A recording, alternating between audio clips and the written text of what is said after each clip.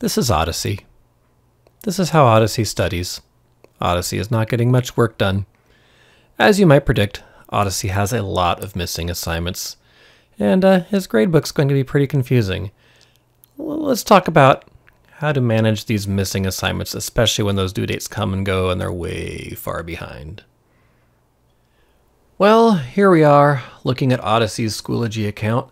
Odyssey's been a bad bird, hasn't done a whole lot of anything, and has quite a few assignments to do.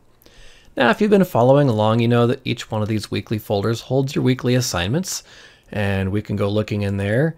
You can imagine, though, that by week 15, there's a lot of assignments to look in. It's a lot easier to come over here and look at our upcoming assignments.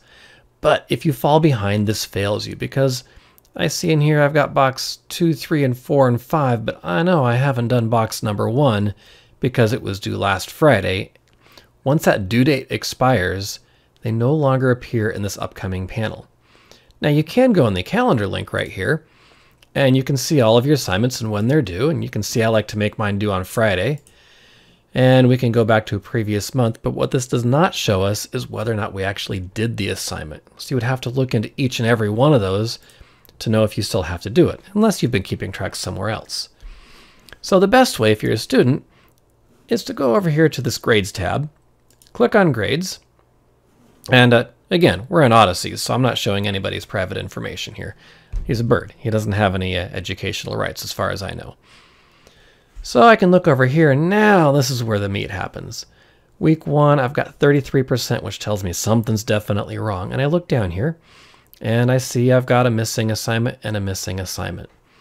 Now there's a couple things I want you to realize, and this is where it applies to teachers as well. This missing assignment has a document submission by it. It has this document icon, which means there's actually a submission, but it's still missing. Okay, and I can click on this.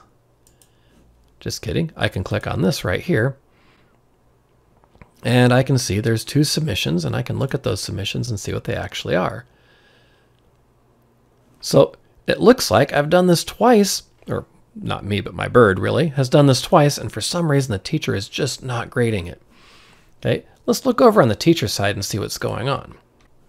So as a teacher, I've got these 5 ungraded assignments, and I only see paper box 1 and paper box 2. Well, that's odd. Let's go back over to the bird side here, and let's just do this again. My teacher's not seeing this. Now remember, we had 5 assignments to grade on the teacher's side. Let's just resubmit this. Create. Hey, Mr. Teacher. And be sure to include lots of exclamation marks. And we submit this. Now I can see right here, now I have 3 revisions submitted. Let's go back to the teacher side, refresh the page. Okay, it still shows me 5 ungraded assignments and just those paper boxes. It does not show the other one.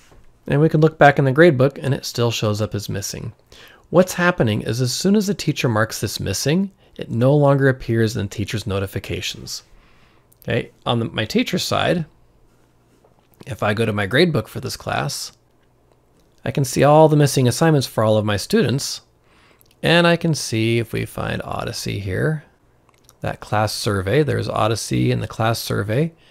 I can see that there is a submission, but it also shows that it's missing. As long as that missing symbol is there, I'll never have a chance, it'll never appear on my notifications.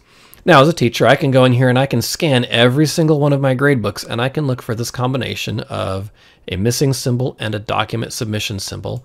And I can click on that document submission symbol and go, oh, hey, look at this. Revision 1, Revision 2, Revision 3. I better give Odyssey some credit here. We'll give him 100 points. And notice as soon as I do that, the missing symbol disappears. We can close that, go back to the gradebook, refresh it, and there's that class survey. So now Odyssey has 100%, and that flag for missing assignment is gone. So there's a solution, but imagine you have 240 students and however many assignments, that's a lot of these to look through.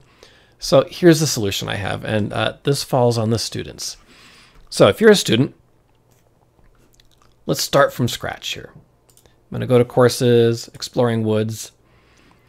I want you to go to your gradebook for each class that you have. And look down here, and whenever you have a missing assignment, go ahead and do that assignment.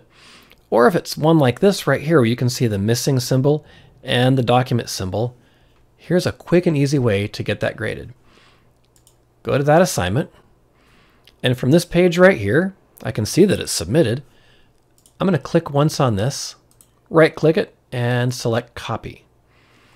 And then we're just going to go over and we're going to send our teacher an email. So we go right here, New Message.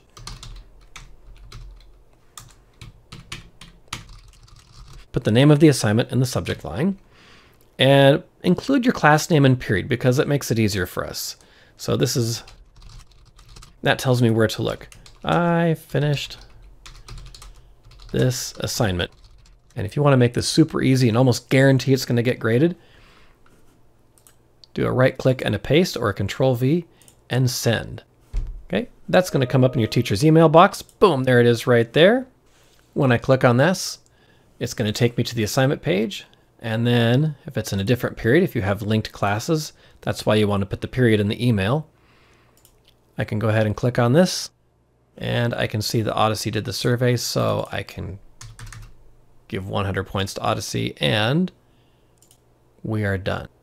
So to review, if you are a student and you have missing assignments, or you just have a low grade and you don't know why, go to the Grades tab for your class, find the assignment that's missing that says missing with that orange hexagon, select the assignment, finish the assignment following the directions on there, and when you are finished, select the URL, copy, go to an email window, start a new message to your teacher,